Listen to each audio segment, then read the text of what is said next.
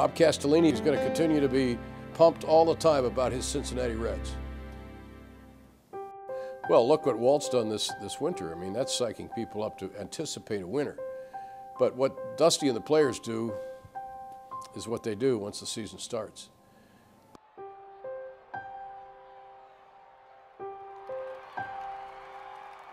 We weren't complacent last year, but the fact that we didn't do anything, I think got us to the point where we work hard and work smart, and hopefully that's been the case. You wake up every day saying, hey, we've got some things that we've got to get squared away. But look, I think most everybody that is part of the Reds organization is positive, very positive. And you can't look through rose-colored glasses, but you have to have the feeling that the challenges that you have are going to be met, and you're going to take care of them. The biggest challenge facing baseball is parity in ownership. Pie gets bigger, even though your top line continues to increase. If you can't get it down to the bottom line, you can't compete with the fellas who can.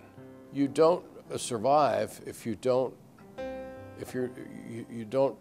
provide a meaningful experience, whether it's price, service, value, whatever it is, for your customer. You're not in business. You're out of business. We're out of business if we don't get people in that ballpark. They're not going to come back if, number one, we don't win, and number two, they haven't had a good fan experience, especially a good family experience, because most of the time people come 2s, 3s, and 4s, and a lot of family involved. And when you leave that ballpark and you look down at your kids and they're smiling, you know they want to come back. So you want to bring them back. It was when Jay hit that home run in right field, the clinch. That was a big 6 years in the making for our ownership group.